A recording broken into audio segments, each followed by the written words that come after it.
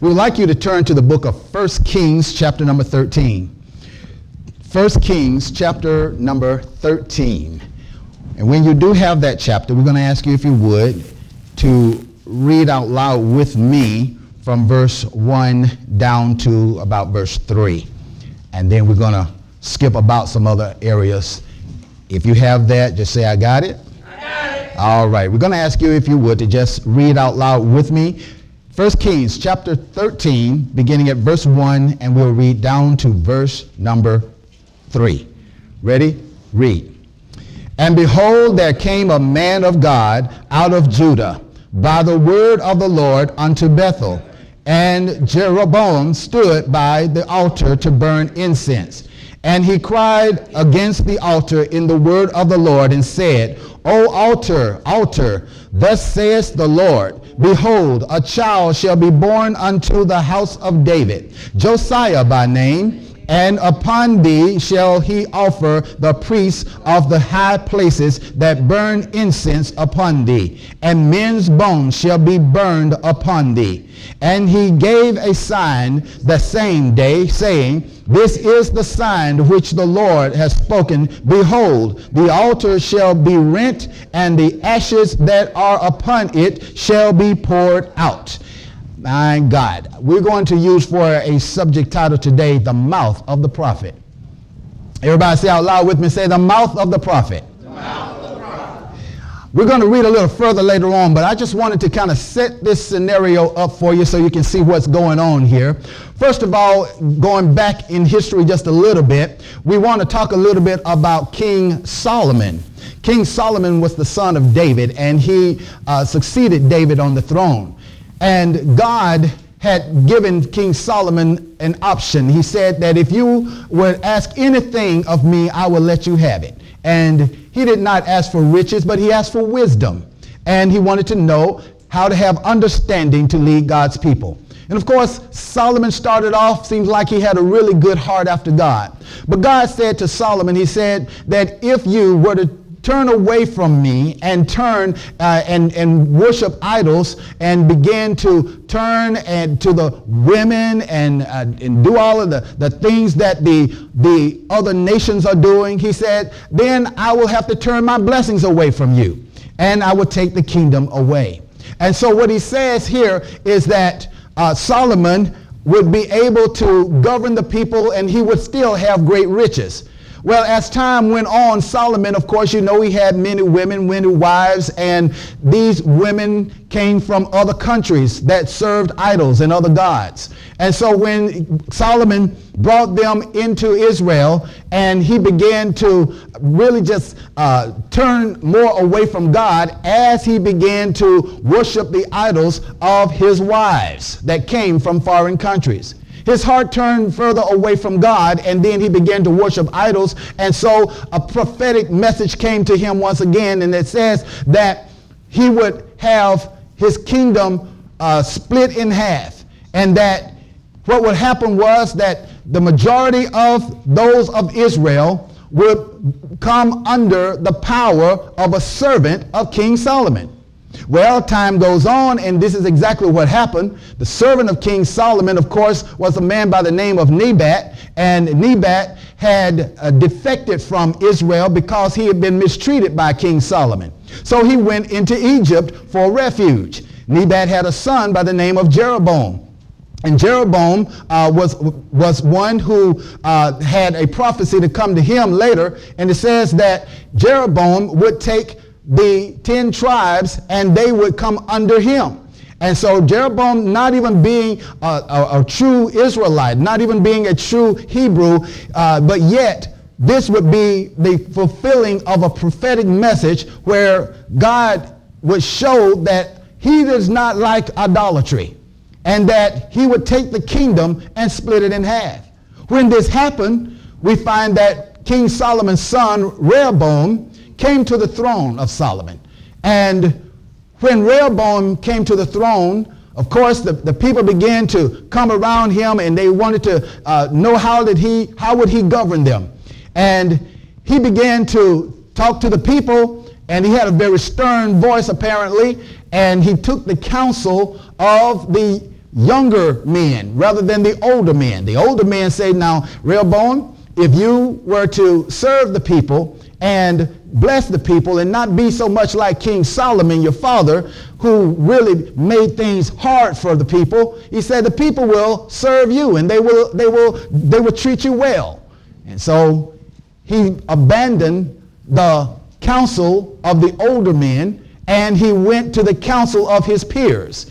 And his peers began to say that if you were to be rigid and if you were to be stern, then you would make the people serve you. And then he went out and he began to say that he was going to make things harder than even his father did. And this caused the people to be very upset. The word got all the way to Jeroboam, who was still in Egypt. And when he found out about this, he comes and he begins to wonder, okay, what is Rehoboam going to do? So when this came to him, the prophetic message came to Jeroboam that he was going to take the kingdom and take the 10 tribes. He then caused them to split up. And when Jeroboam took 10 tribes into the north, and these people forsook Rehoboam, the son of Solomon. And so now what we find is that Jeroboam has the 10 tribes, and then the tribe of Judah and a portion of Benjamin was still in the southern kingdom with Rehoboam. All right? Hope y'all catching this. But what I want you to understand is that while Jeroboam was ruling over the people, he began to believe that if they were to go back to Jerusalem to worship at Jerusalem during the feast days, that the people were going to turn against him, and then they were going to go back to Jerusalem and go back to Judah, and they would begin to follow Rehoboam. Well, because he felt he was threatened in that way and he still wanted to have that control, he began to tell the people, look, we're going to build some idols. I'm going to show you who your gods really are. And being that he had been in Egypt, guess what? He built 2 golden calves. And when he built those 2 golden calves, he put one in Dan and put one in Bethel. And he said, these are the gods that brought your forefathers out of Egypt. And the people actually began to worship those idols. And so when they began to worship idols, and Jeroboam thought he had control over the people, and he began to worship idols and set up more idol gods, he set up this particular altar. And he began to burn incense on the altar. He set up some illegitimate priests and said that these would be the priests of the people. And so they weren't even people who were of the Leviticus tribe. And so he brought all of this idolatry into Israel and turned the people's heart against God. And while that was going on, it says here that there was a man of God. That's where we pick up in chapter 13. That there was a man of God that came out of Judah. And the man of God came out of Judah, and he began to prophesy against the altar of Jeroboam. And when he began to prophesy, he said that there's going to be a child born from Judah. And he's going to come along one day. His name is Josiah by name. And he's going to burn the bones of the false prophets upon this altar, and all of the idols are going to be torn down. And he said, and I'm going to show you a sign that this thing is going to come to pass, that this altar is going to split in half and all the ashes shall flow out. And no sooner than he could say that, that's exactly what happened. The altar that he was speaking against is split in half and all the ashes fell out.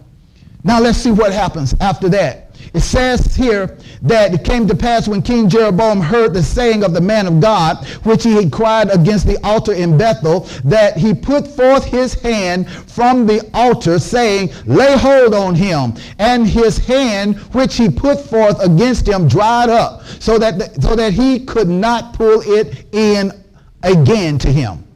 The altar also was rent, and the ashes poured out from the altar according to the sign which the man of God had given by the word of the Lord. And so you see what happens? He began to see that the man of God was telling the truth. The altar broke in half. The ashes came out just like the man of God says. But what he wanted to do was he wanted to arrest the man of God, get rid of him. So he said, seize him. And he couldn't pull his hand back. His hand got stuck and it started to just dry up. And he couldn't pull his own hand back. And guess what he did? It says here in verse number 6, he said to the man of God, pray for me. Pray for me that I can get my hand back. The man of God prayed for him and his hand came back whole. And then in verse number 7, it says that the king said unto the man of God, come home with me and refresh yourself, and I will give thee a reward. And the man of God said unto the king, if thou wilt give me half thine house, I will not go in with thee, neither will I eat bread nor drink water in this place. For so was it charged me by the word of the Lord, saying, eat no bread, nor drink water, nor turn again by the same way that thou comest. So he went another way and returned by the way that he came to Bethel. Now, he was speaking what the word of the Lord had been given to him already. He knew what God had said to him. Everybody say he knew what God told him. And he quoted the same thing that the Lord had said to him.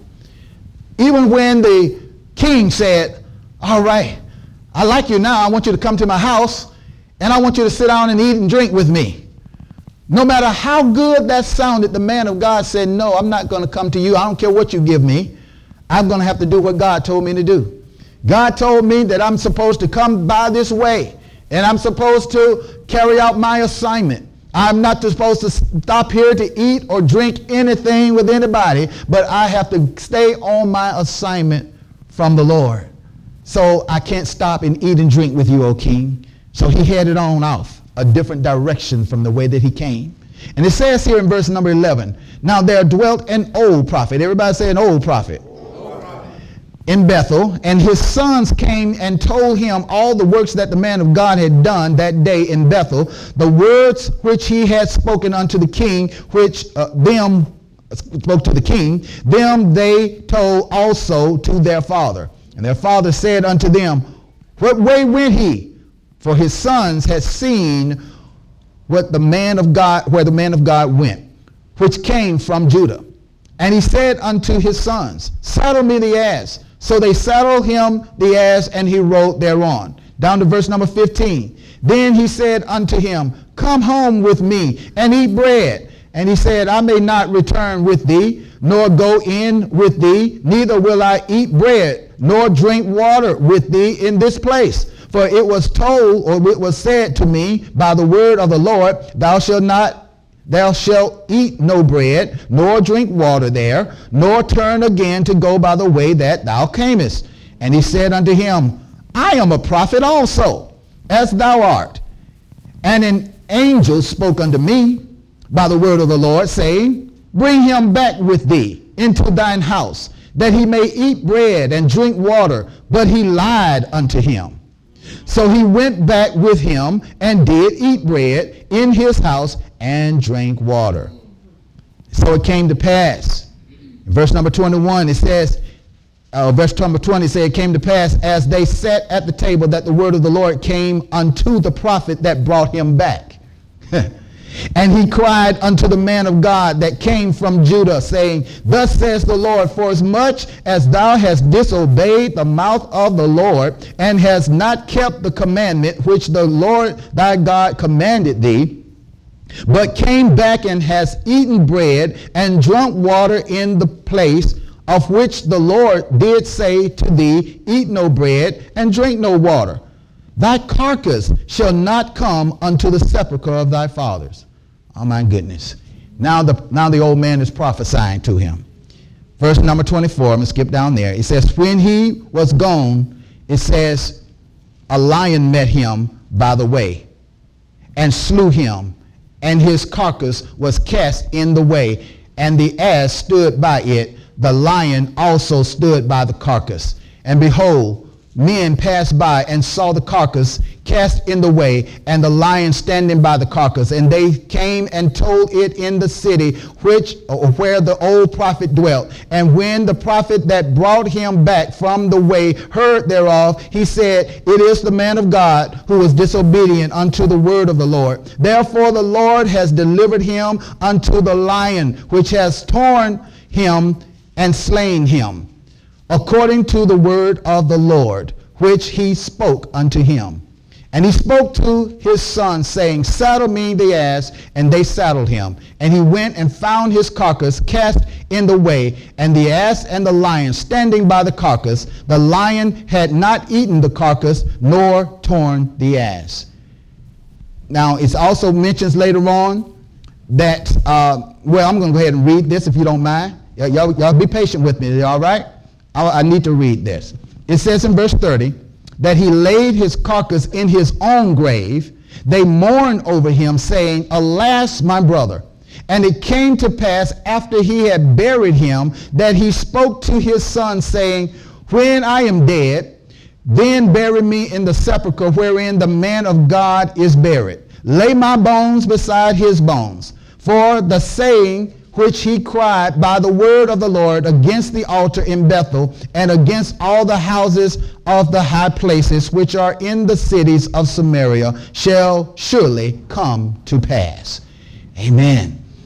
Well, I know that's a lot of reading, but just so that you can get a good gist of what it's actually saying, and so you'll know that this is in the scripture, we just want to kind of sum up what's going on and the reason why it's important for us to know this today.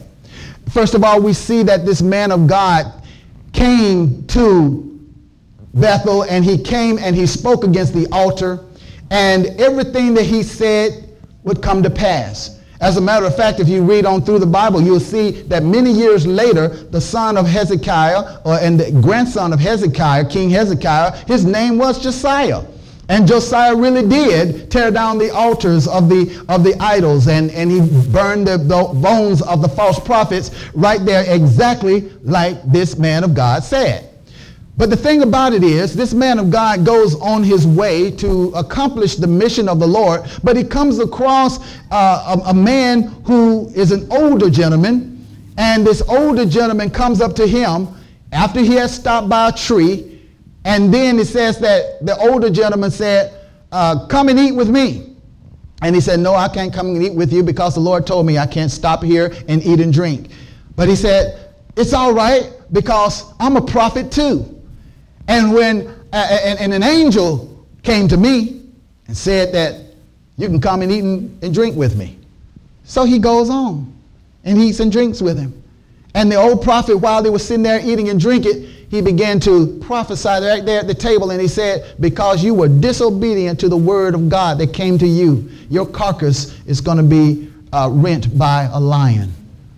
And that he would be there. And so he began to, the next thing you know, he said, saddle him an ass and let him ride on his way. And as he was traveling, a lion comes out and attacks him. And when the lion attacks him and kills him, his body just laid there. And people came by and they ridiculed and they shook their heads as they were coming by and say, isn't this the man of God?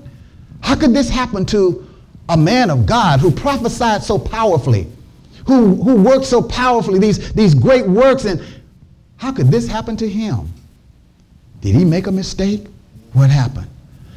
I believe that as we get to understanding some things about a prophet, what's a true prophet, what's a false prophet, and how can we recognize that? I think it would help us to understand a little bit more about what was going on in this story right here.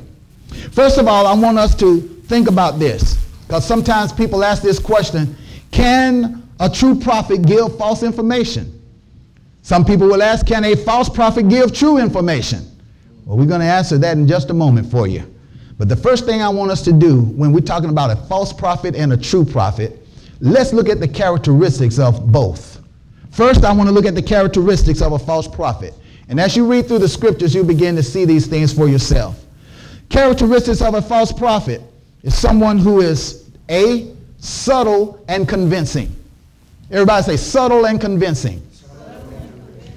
You see, that's the trick of the devil. He's got to convince you. If he's a false prophet, if he's going to pretend to be what he's not, then he's going to be subtle. He's going to be convincing. He's going to say the things that will draw you to him and make you believe him, if only you can. Letter B. He has a selfish motive. The false prophet always has a selfish motive. That means that the false prophet has an agenda. The false prophet knows that what he really wants to do is get attention. He really wants to get noticed. In fact, a lot of times there are people, and this is why I would say really watch your mouth, because see, many of us have prophetic gifts. And if you got prophetic gifts, you need to realize that it came from God. And it's a message from God. This is not a thing that we should play with. It's not my gift. It's not your gift. It's the gift from God, and you become a gift to the people that you serve. And so understand that we can't go out there always trying to fulfill our own desires and our own motives and our own selfish agendas. Many times we may even hear people saying things like, oh, the Lord said this and the Lord said that, and thus saith the Lord, and God told me to tell you this, and look like they're saying that all the time. And most of the time when you hear that, it's because somebody really wants to manipulate or control you. You have to notice that that's a big difference in a prophet of God. A prophet of God does not want to manipulate and control you. We are sent here so that we can give guidance, give direction, and edify, build up, and strengthen people, but never to control people. Sometimes if we're selfish, we'll want to get our way. And if we want to get our way, sometimes we would say things like, God said do this. And you know that when people hear God said do this, that they're going to just up and do it because they say, I don't want to be disobedient to God. But oftentimes when you have a selfish desire or a selfish motive, that's exactly what you'll do. And so that's the reason why I want to warn us today that when we're using our mouths and saying God said this and God said that, sometimes God is not saying. Sometimes God is not saying. And sometimes God is saying, and even if God is saying something, we don't always have to tell people that God is saying it. Because oftentimes it's just a matter of people being obedient to what, they'll know wisdom, they'll know direction from the Lord, but we don't always have to try to force people to do things just by us saying the Lord said. Let's go to, I'm going to hold your point right there, but I want us to go to Deuteronomy chapter 13 just for a moment. And I'm going to come back to those points. You see some things about false prophets. You see, a false prophet knows he's a false prophet. All right. Chapter 13, I want us to look at verse number 1 down to verse maybe 5. We're in Deuteronomy chapter 13. Here it says, if there arise among you a prophet or a dreamer of dreams, and giveth thee a sign or a wonder, and the sign or the wonder come to pass, whereof he spoke unto thee, saying, let us go after other gods, which thou hast not known, and let us serve them. Thou shalt not hearken unto the words of that prophet or that dreamer of dreams. For the Lord your God proveth you to know whether you love the Lord your God with all your heart and with all your soul. You shall walk after the Lord your God and fear him and keep his commandments and obey his voice, and you shall serve him and cleave unto him. And that prophet or that dreamer of dreams shall be put to death, because he had spoken to turn you away from the Lord your God, which brought you out of the land of Egypt, and redeemed you out of the house of bondage, to thrust thee out of the way which the Lord thy God commanded thee to walk in. So shalt thou put the evil away from the midst of thee. So sometimes even a false prophet may say things that will come to pass. Now I say a false prophet, but here's what I want you to understand is both of these men in this story today, it didn't say they were false prophets, it just said that they were prophets or men of God. But when a person begins to become self-serving, prideful, and thinking that, hey, I can do nothing wrong, that person may then turn his gift that has been given to him to serve himself, and then he begins to do like this man in the story, lie, because he wants to get his way. And so that's what I'm talking about. A false prophet has selfish motives. Letter C, a false prophet steers people from God and the scriptures, just like what we just read in Deuteronomy. A false prophet will draw your attention away from God and away from the scriptures. There have been times I've even had people to say things, or heard people say things like, everything that God said, you won't be able to back it up with scripture. Sometimes God speaks to me in a different way. Somebody actually said that to me, and I said, what do you mean he speaks to you in a different way? Well, I have this deep relationship with the Lord, and I know how God talks to me, and he'll say things to me that he don't normally say to other people. I said, no, that ain't right. Because the Bible said there is nothing that God gives that's a private interpretation. That he's not going to give somebody something and he's not going to let others know. Amen? His purpose is to let his people know his secrets.